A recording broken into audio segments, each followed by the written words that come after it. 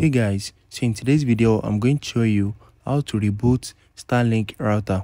So if you want to reboot the router of your Starlink without unplugging it and plugging it again, let me show you how to do it from your phone. So the first thing is open your App Store or your Play Store and you need to download the Starlink mobile app.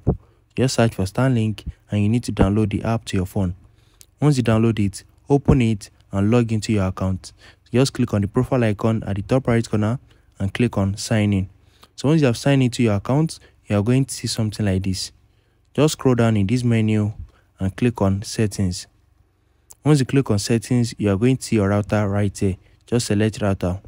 Once you select it, you are going to see the option to reboot it. So slide to reboot. Just slide this to your right hand side and your Starlink router is going to reboot. So it's going to turn off and turn on again. It is very easy and straightforward. So you can just do this if you notice a drop in your Starlink network. So you can just reboot it to see if there is going to be any changes. If you found this video helpful, smash the like button and subscribe to my channel for more amazing videos like this. Thanks for watching, guys.